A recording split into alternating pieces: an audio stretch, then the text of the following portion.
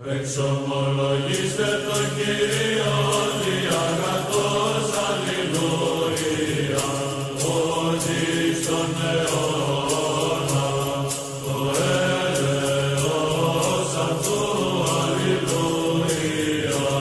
there. Are you Sneako? Yeah. It's good to meet you.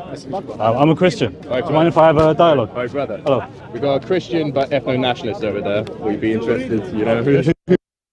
Guy with the ribbon. And I'll chat with him. yeah. He looks Jewish up there. Yeah, let's talk. Sure. You see. Sure. So I was wondering what your perspective was about the preservation of the Bible and the Quran. Right. The Quran has never been changed. Never been changed. So there's only one Quran. Yeah, there's only one version of the Quran. Only one version of the Quran. Yeah, and since then, like, people have been able to recite it. Even if all the Qurans were burned, then we'd be able to. Right. Because the oral tradition, you know exactly what it is, so you can recite it. I can't recite it, but people can memorize it. Yeah. Right. Memorize it can. So do you accept that there's 10 qira'at of the Quran, 10 different readings? Sure. Okay, but those 10 different readings are obviously different, right? Okay. So if they're different, then there's not one Quran, there's 10 Qurans. Okay. So do you take that back, that there's only one Quran? That's the first time I've heard that. I said it to you and you accepted it, so I assume you know about it, right? You're not just taking my word for it. What are the 10 versions? No, so there's different recitations, just like there's different accents. There's a British accent, there's a Texas accent, there's an English accent. They're not accents. Different accent. Who are you going to believe, a Muslim or a Christian? So, really? Is that what it boils down to? Just believe. The difference between the qira'at? Like, yeah, of course. So there's a famous one. Muhammad Jab will tell you this. Because I had a chat with him about it. So you have, in Surah Al-Fatiha, you have ayah 4. I think it's ayah 4. Ayah 4, ayah 7. Yeah, so Maliki al-Madin or Maliki al-Madin, owner or king in Arabic. They're two different words.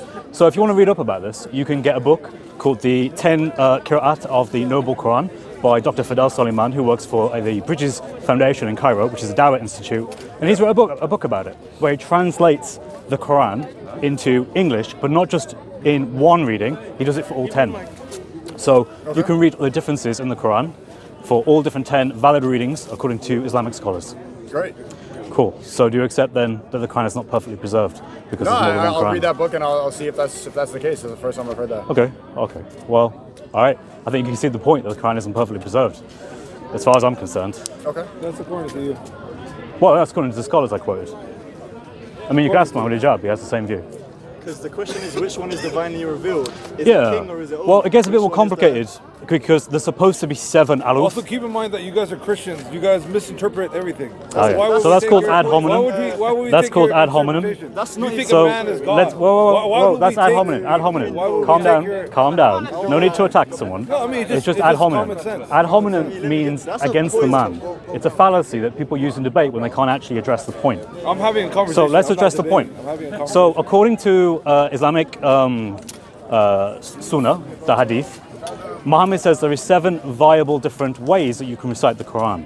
They're called the Aruf. I can get the Hadith, it's Sahih al-Bukhari and others as well. So that must mean there are 7 valid ways of reciting the Quran.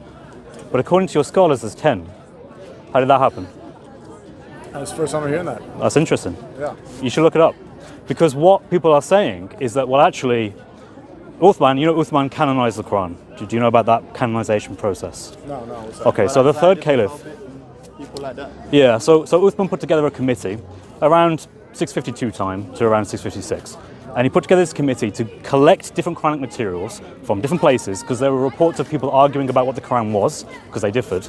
He then decided to standardize it into one Qurayshi dialect, to one standard reading. And then he burnt all the other Quranic materials and he sent it out to the 5 different cities. So you had Kufa, Sham, Medina, Mecca, and so on. My point is that if there's meant to be 7 readings, where are they? I don't know. Where do you think they are? I think they were destroyed. I think that 6 out of 7 valid readings for your Quran are destroyed and they're not preserved. They are within all the recitation we have today. 6 out of 7 is the majority. It's a vast majority. Who do you think destroyed them? This is my good friend Sam. Really good guy. Love him. Absolutely love Who do you him. think destroyed them? Uthman. Why do you They are within. I don't know.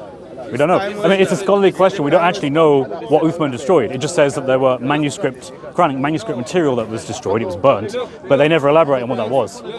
So in effect, there's. You don't think you're just projecting about how all the Is this another ad hominem? That's another ad hominem? Okay, so that's ad hominem.